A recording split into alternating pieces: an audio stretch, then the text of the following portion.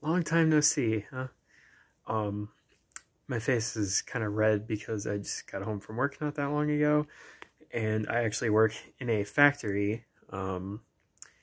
It's a refrigerated environment, we'll put it that way. So yeah, being in the cold all day, and then coming home, uh, yeah, I get all flushed in the face, and it doesn't go away. It's like that all night. So um, I'm probably gonna put something in the title that pretty much tips you off as to what's happening here.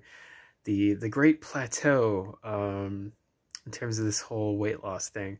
So I don't really remember what I said in the last video. I don't remember what was going on at the time. So I did that thing where I was temporarily doing like a bit of a bulk leading up to this job that I'm now working.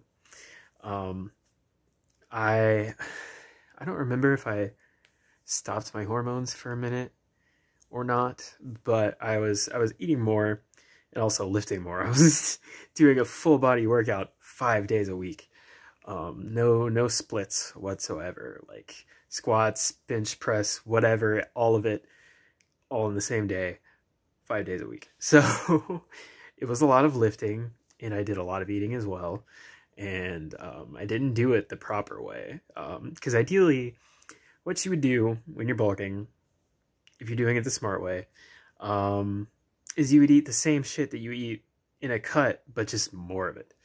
And I mean, maybe change it a little bit. Like if you're going super low fat on a cut, for example, add in some more fat, or like super low carb, then just have some fucking carbs. Like, you know, have some pasta for once.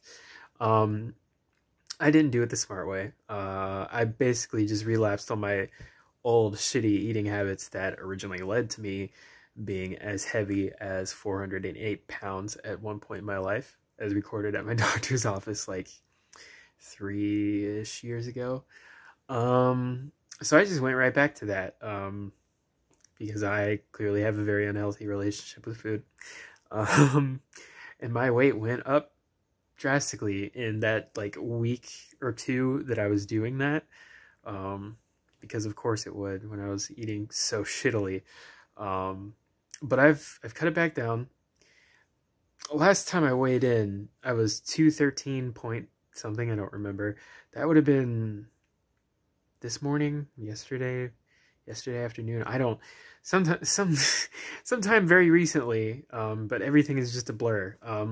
It's Saturday. I wouldn't usually work today, but you see my shifts are 4:15 p.m. to 2 a.m. Monday through Friday. But we're doing Saturdays for a while, leading up to the peak season of the holidays. So yeah, I'm pulling like 55 plus hours a week, I think. In any case, yeah, it's a lot of work in a legit factory environment that is also, like I said, refrigerated. It's hard, and it's making me a little loopy. So yeah, sorry if I'm like super disjointed, but yeah, 213, which you may be noticing a pattern here. I've been floating around between like 210 to 215 for months, maybe even all year, pretty much. There was like a period of a week when I first started progesterone that shit made me so sick that I just wasn't able to eat, because I was constantly excruciatingly bloated. So why would I want to fucking eat when I'm walking around feeling like my guts are a balloon stretched impossibly thin, ready to fucking explode at any second?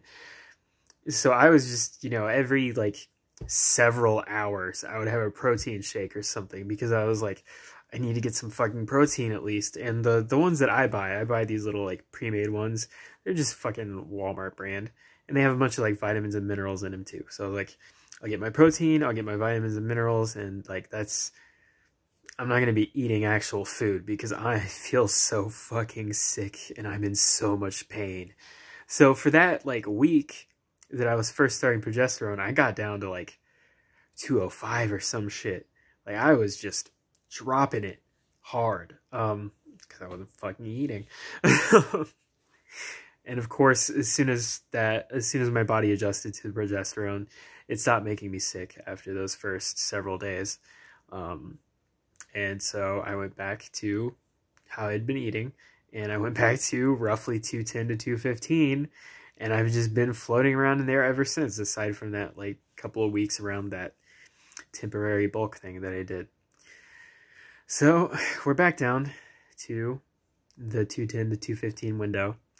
And the conundrum I'm facing now is I want to get past that, because I've had a goal in my mind of at least 180, if not a little lower, because if I hit 179, I can say that I've lost a full 200 pounds. And that would just be such a fun fucking thing to be able to say. So I kind of want to hit 179, or, you know, I don't see the point in going much lower than 170. I mean, we'll see what I say when I get there. But considering how fucking hard it is just to get under 215 and stay under 215,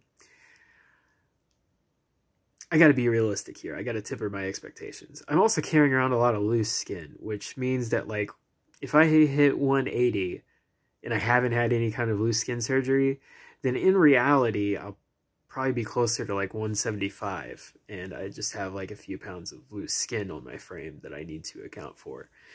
So I can't be going too low. For that reason, for health reasons, for mental health reasons, I really shouldn't get into the habit of chasing a downward number too much. But at the same time, like, I'm clearly still carrying around more body weight than I necessarily need or want to. And it should be possible for me to get under the 215 to 210 window that I've been stuck in. The thing is, I haven't been tracking.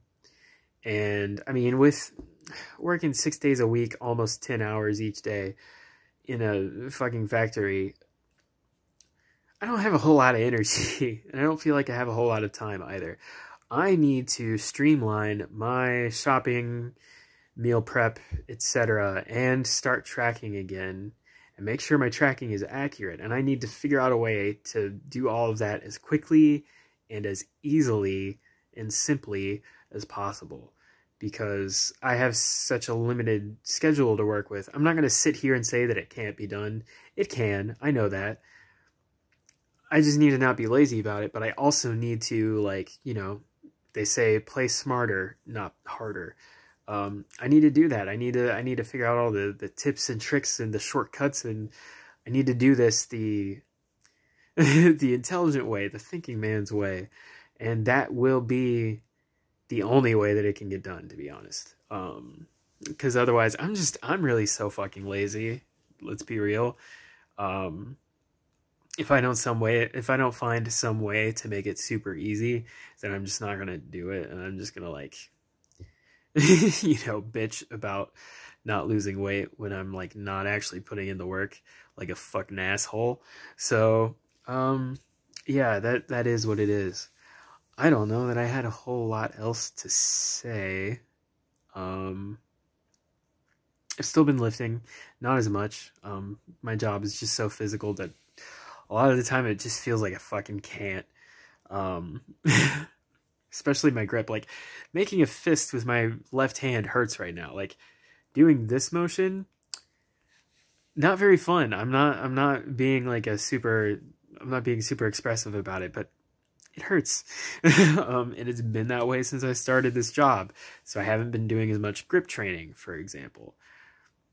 Shit like that, it kind of sucks, but I'm starting to acclimate to it. Like, my first 2 or so weeks, I could not make a fist at all. I got about, like, right here, and I was just like, I would have to, like, cram my fingers closed with my other hand. So I'm getting there, and then I'll have to pick up more lifting after that. My MMA training, Saturday is the only day I can make it in my schedule, and now that my Saturdays are taken up as well, I haven't been training.